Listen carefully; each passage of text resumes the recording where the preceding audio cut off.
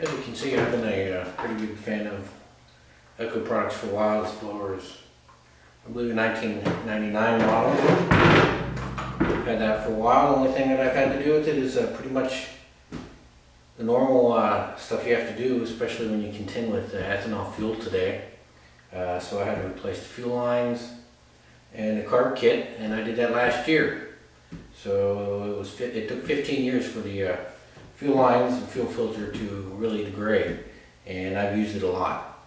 Last year I picked up a CS 590 Timberwolf just to see if I like it. I have a lot of different chainsaws I like to play around with. I've used this a little bit. I've put a couple gallons of fuel through it. Used it to take down a couple ash trees around here, and it's pretty impressive, especially for the value. Magnesium crankcase, pro construction, and a price that's simply not beatable for what you get. Nothing that Steel has or Husqvarna has for the price is better than this saw, period. If you're looking for a homeowner ranch, they call it a ranch style chainsaw, farm boss as Steel calls it, this is far superior. Build quality is much better. Overall construction is better. It's smooth, powerful, and more importantly, it's at a really good price point. Can't beat it for the price point. It is heavy for 60 cc's compared to the top end Husqvarnas or Steels, like the 360. Well, this is actually a little closer to the 362 in weight. The older 361 was quite a bit lighter than this. Husqvarna 562, which is their top of the line 60 cc model, is quite a bit lighter than this, quite a bit smaller in proportions, but it's also quite a bit more expensive. You can get this at Home Depot for $400 plus tax. Most of the 562s, they're around between $600 and $750, $800. Same with the Steel 362. So this is a bargain. Only thing I'm not crazy about is the laminated bar, but yeah, you can deal with that later and get a different bar. Today I have something new. 58 volt battery powered chainsaw. I've cut the tape on it already. I normally don't like doing unboxing videos. I think they're pretty goofy, but a few people requested that I did, so I will. Here we go. This is the battery.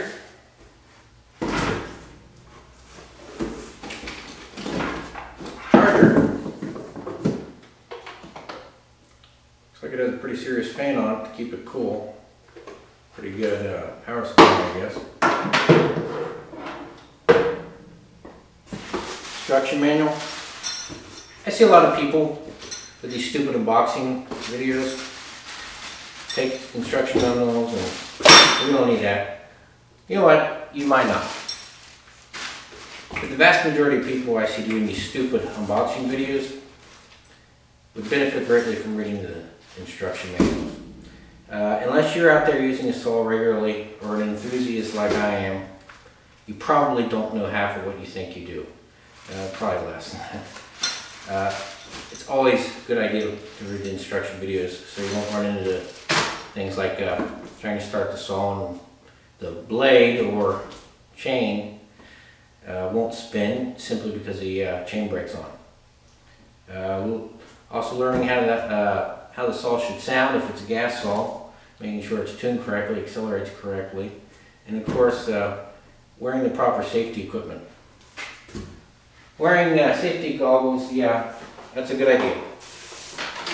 But wearing gloves, unless they're Kevlar lined, okay, aren't going to do anything to really protect you. It'll protect you from getting scratched, cut from sticks and twigs, but not the saw, not the chain. The chain will go through it like it's not even there. Same with jeans or steel-toe boots help. That'll help prevent the chain from going through the steel, of course. But as far as being cut like through jeans, the jeans might as well not even be there. What you need is chaps. In my opinion, that's one of the more important things. A pair of safety chaps. It has Kevlar strands in it that get caught up in the chainsaw chain and jam the clutch drum, and it stops the chain moving pretty darn quick. I'm not sure if it would stop, say, if it was going a 395 or a 084 like I have up there, but it's better than nothing. Jeans are nothing. Now let's get back to what we're doing. Kind of went off on a little bit of a rant there. Now, hold on a second. Let's see if we can. Yeah, that might be a little hard to get out. There he is. Yeah, take a cut here and open up the box. Battery. All right, getting back to it. Let's go ahead and open the battery here. Doubt if it has any charge.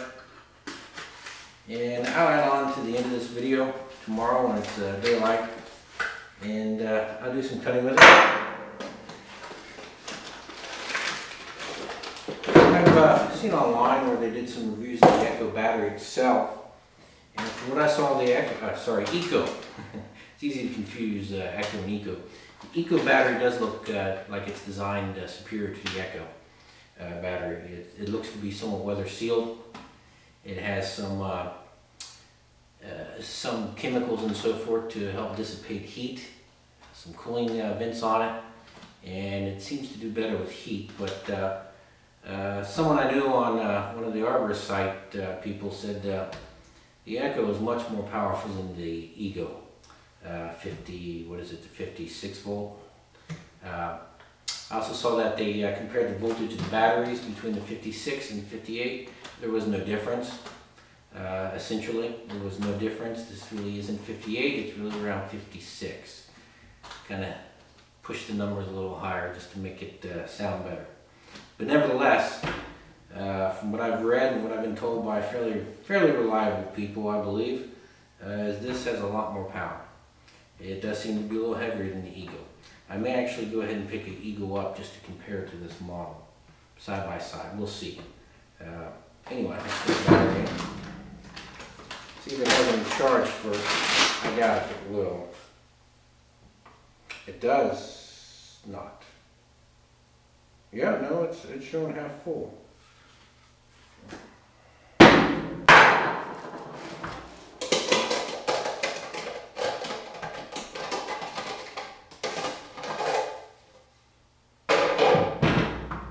Yeah, the chain looks decent. It's thin, obviously. It's not a 3/8 full comp chain. It is an Oregon chain.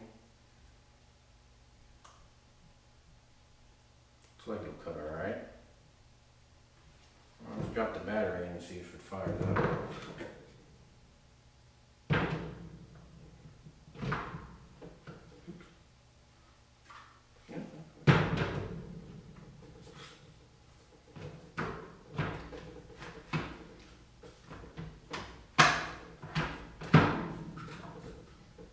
Looks locking.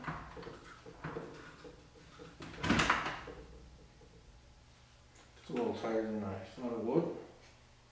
I wasn't really too impressed with how they boxed this. The battery is sitting right on top like this, and there is no bubble wrap or anything in between the battery and the top of this cardboard box. It almost looks like it was pushed down on a little bit.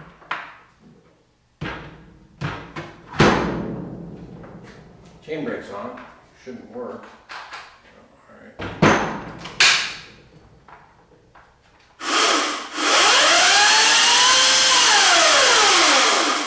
Alright, I'll have to go ahead and put some more oil in it before I really run it anymore.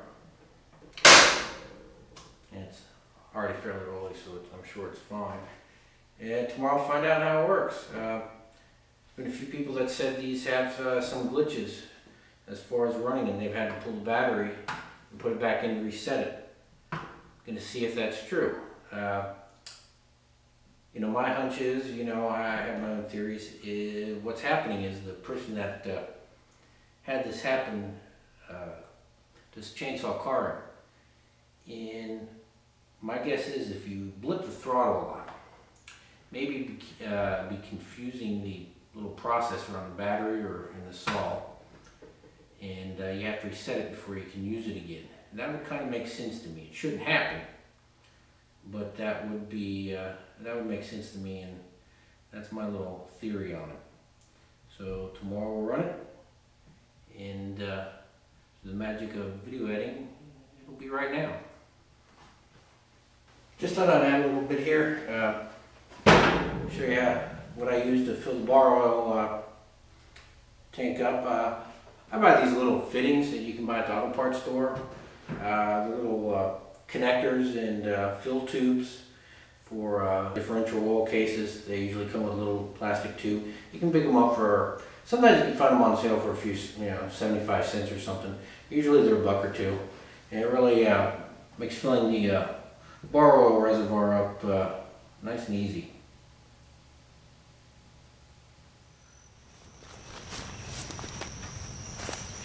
Okay, I have a piece of mostly dry ash here. It's a little damp on the backside, sitting on the ground for a little while. We're going to try out the new IMHO 58 volt brushless battery powered chainsaw. We're going to go ahead and compare this 58 volt IMHO battery powered chainsaw against this Dolmar 421. It has a muffler mod. It does make I guess a little extra power out of than the ones do out of the box, but no porting or anything like that. Just a regular chain that came with it, and we'll see how these two kind of compare. This is kind of what I think IMHO's market really is, around 45 cc's or so.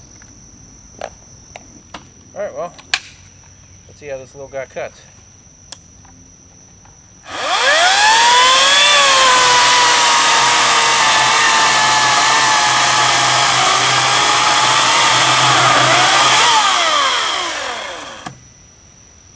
Pretty impressive, actually.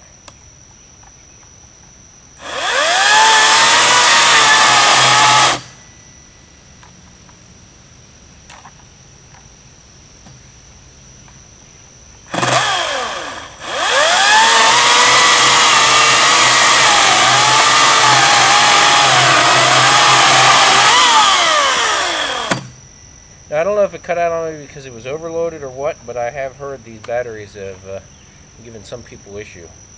A few guys said they were cutting out and they had to pull the battery to get it to run again.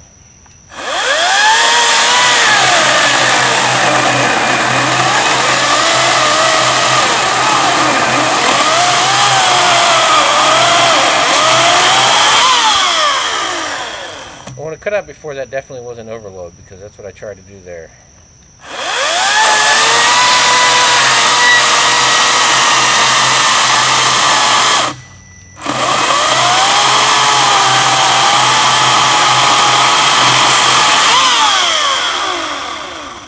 Well, it cuts really good. I would say it's probably pretty darn close to the 421. Let's give that a try here. We don't have a whole lot of wood left to make many cuts, but we got one, maybe 2 cuts left on that.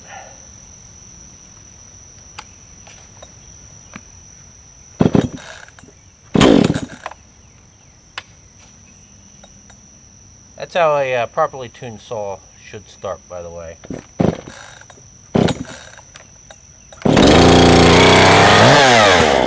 Might be a little rich. Last time I ran it, it was 20 degrees outside.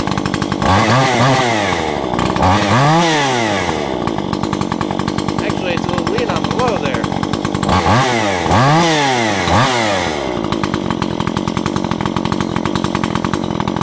Idle can be bumped up too.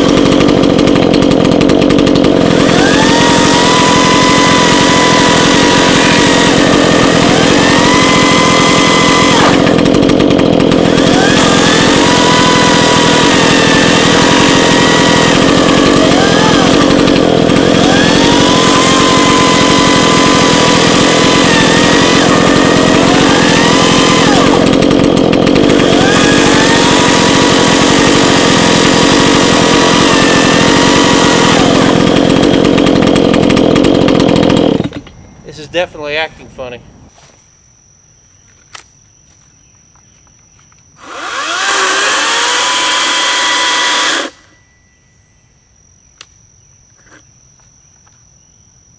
This is a piece of crap. I think I have to let it sit for a second, let it reset. Processor's probably getting confused. That's my understanding of how that usually works.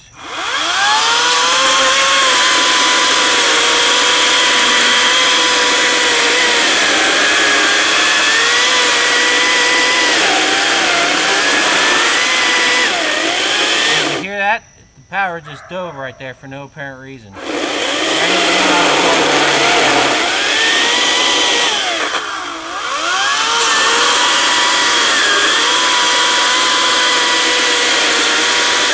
I'll tell you this, that is about the flimsiest bar I've ever seen, by the way.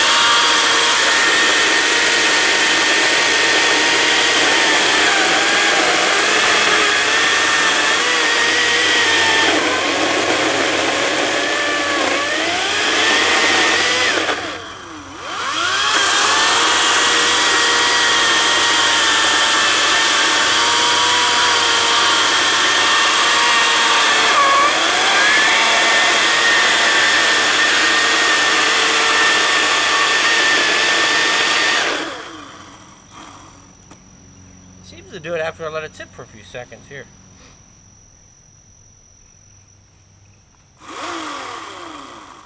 Let's try the gas one again and see how that runs.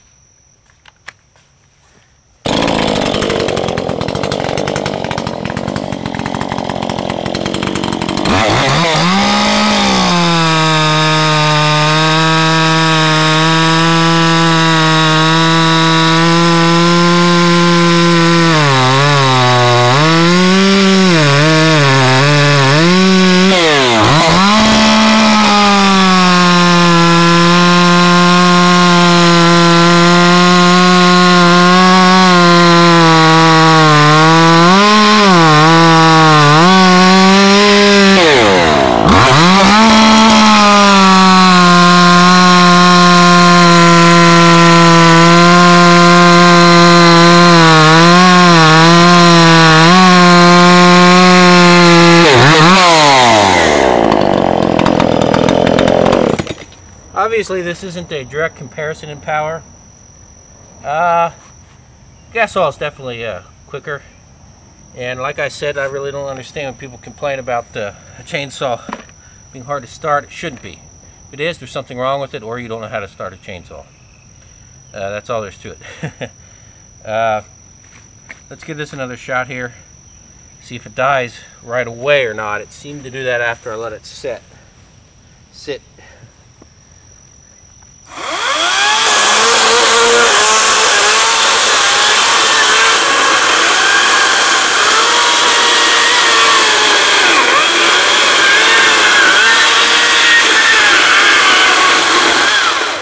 I'm not sure if it's a piece of crap or not.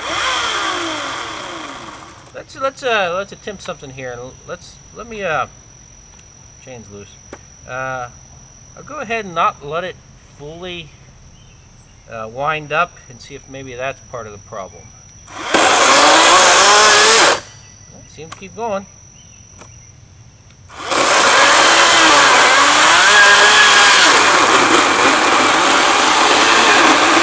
It doesn't seem to have overload protection, which it should.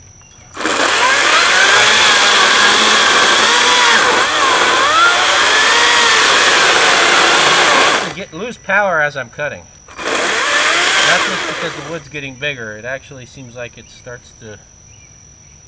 The power seems to kind of fluctuate. Okay. Yeah.